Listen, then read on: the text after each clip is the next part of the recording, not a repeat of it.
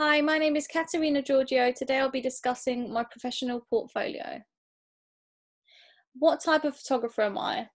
I would say that I am primarily a portrait photographer, as people are my main subject of choice, as I love to capture people's unique physical characteristics throughout my work.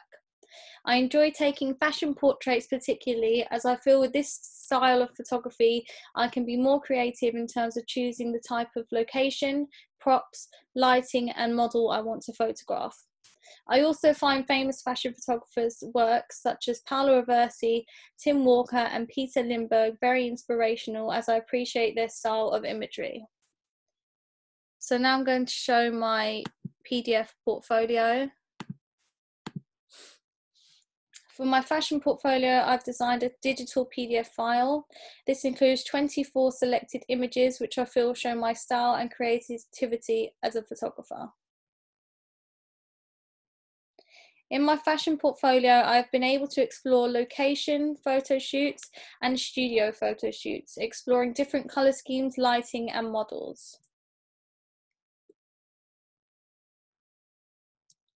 I feel my style of photography can be characterized as being quite experimental, moody, and sometimes playful as a result of different elements I've explored, such as color gel lighting, movement, and harsh shadows.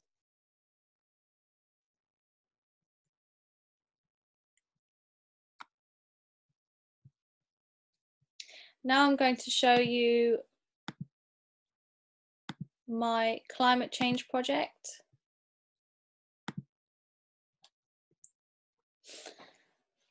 So in addition to my fashion photography, I've also created a separate project which I feel shows my versatility as an artist. This project has more of a fine art feel and is focused on raising awareness about climate change and how this may affect our children's future. As climate change is such a big topic, I wanted to focus on how animal agriculture is affecting climate change. This project combines images of children looking distressed with images of farmed animals. For this project, I've designed a book. So this is an example of my book design. I've decided to use a dark blue front cover for the book, as I feel this is coherent with the colour scheme of my portraits. I also decided to keep all of my text at the beginning of my book so that this does not create a distraction from my images. This includes a title page, quote, and my artist statement.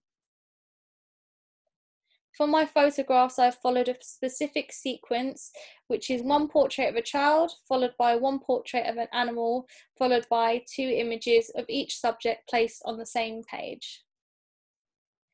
For the 2 images I've placed together, I focused on choosing images which worked well together in relation to portraying my message.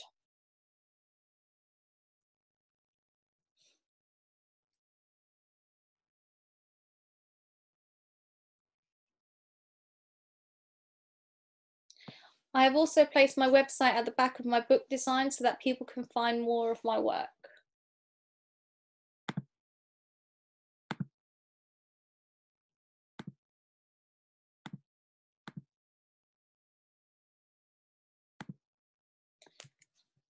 So now I'm going to show an example of my website. So for my website, I've designed a layout that is well presented and easy to navigate around. I've included 2 portfolios, one for my fashion work and one for my projects on climate change. So portfolio 1, fashion, portfolio 2 is my climate change project.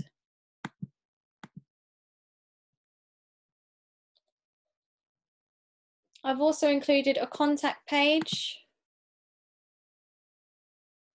which displays a short but descriptive sentence about myself, as well as a contact form. And then I've created a link to my social media Instagram account. My Instagram also links back to my website, and I've displayed a short description of myself and where I'm located.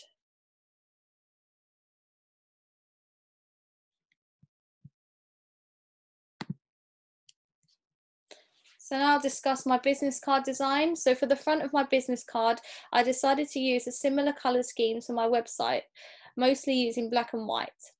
I have also displayed my initials with a pink border on the front, which I feel represents my style as a photographer, as I like to create contrast with colour, and I feel this also looks modern. The back displays my contact details in black and white colour scheme, and I have also used the same font that I used on my website to create a coherent and professional visual identity. Lastly, I've designed a CV that includes 3 paragraphs about myself. This describes my skills, strengths, and experience as a photographer. I have highlighted the software and the equipment I have experience using, as well as highlighting my qualifications and my experience working within a photographic setting. My ambition is to apply to jobs such as photo editor jobs, studio assistant jobs, and freelance photography jobs, particularly in the fashion industry, with the hopes of developing my career and experience within the industry. Thank you for listening, and I hope you enjoyed my presentation.